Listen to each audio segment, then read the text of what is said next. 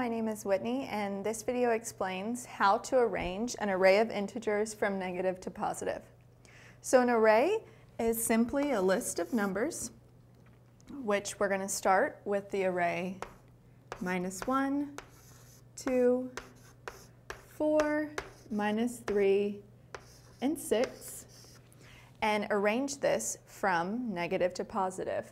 And a way that is easy to think about doing this is to draw a number line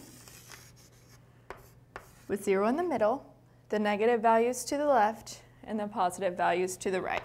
So we're just going to write a standard number line,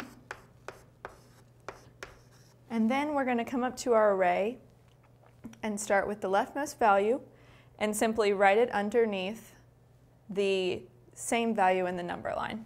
So -1, 2,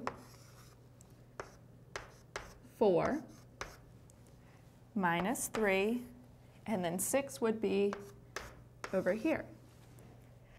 And now we can come down and write our answer in array form, so with brackets and commas in between, simply from left to right, -3, -1, 2, 4, and 6.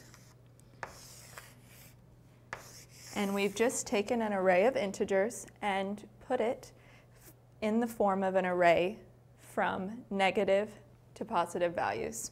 Thanks for watching. My name's Whitney.